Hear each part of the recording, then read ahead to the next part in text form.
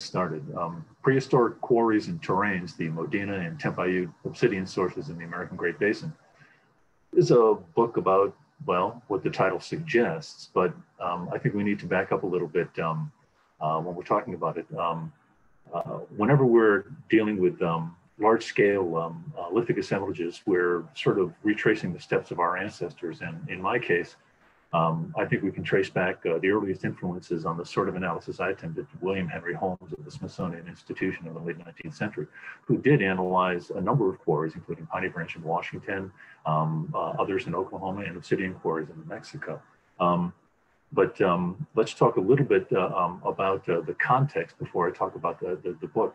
The book is, despite differences in setting, problem, and analysis, is similar to my Mexican pottery ethnoarchaeology book, also published with Utah, in the sense that it isn't designed just to talk about Mexican pottery ethnoarchaeology or obsidian quarries in the Great Basin. It's intended to be of broader interest to archaeologists who confront similar kinds of data and similar analytical problems in many parts of the world. So there are two quarries in this case, Moderna and Tempute. Moderna is the larger one. It's located in the Pinyon Juniper Forest of a low mountain range. It was discovered by a BLM site steward, that is a private citizen who worked with archaeologists, Mr. Farrell Lytle. And Tempute was discovered by Bob Hafey, another site steward who also worked with BLM. So these are good examples of the sort of responsible avocational archaeologists that, with colleagues, I've written about in other contexts. But the first thing that Mr. Lytle saw about the site of Moderna was what he didn't see. He was literally blinded in the early morning light by the sunlight glistening off the literally millions of obsidian flakes of the site. And he instantly realized its analytical potential. When I first visited it to reconnoiter it, I found myself walking across areas that were larger than 2 or 3 football fields in size, in which my feet never touched the solid earth. They simply walked across a loose talus of obsidian debris.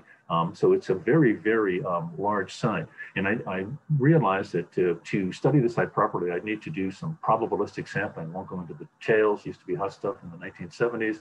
Archaeology has abandoned it now, but you really do need to have a control over the variation in your sample. So we used a probabilistic sample. And we took a very tiny fraction of all of the material at the site, and yet that amounted to a truckload, literally a truckload of material.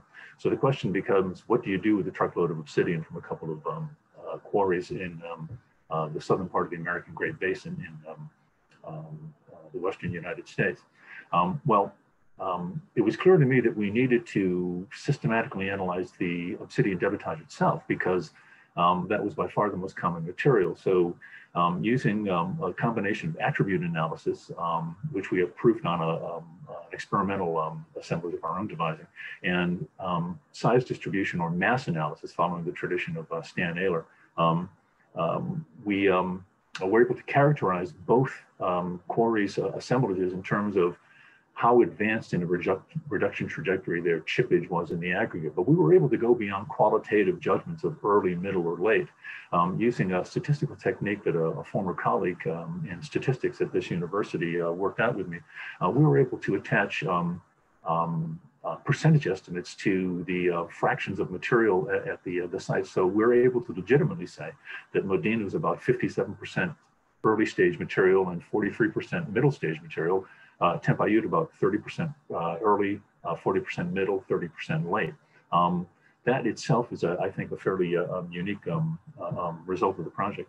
Then we went on to the large assemblage of obsidian preforms, and we compared them to regional material, but in particular, following Beck et al. In their interesting 2002 paper, we used them to test the field processing model, an evolutionary ecology model. But we tweaked their model by including more continuous variables, volume, the Johnson thinning index, weight, and so on. So we're able to, again, reduce the terms of that model to continuous, or we're able to reduce that model to its continuous terms. After we finished that, or after that part of the project was finished, I then consulted a large body of experimental data, mostly compiled by Stan Ehler and Matt Root, to estimate the production volume of material at the site And I also used an analytical core units concept developed by Bradbury and Carr in their own interesting work in the early aughts. So I could come up with an estimate of the production scale, how many bifaces were produced at the site. What's more, once we looked at the Obsidian hydration results from almost 100 biface preforms, probably the single largest assemblage of preforms that have been subjected to hydration dating, we were able to produce a production curve for the site and therefore to calibrate the production in amount to periods of time with somewhat surprising results.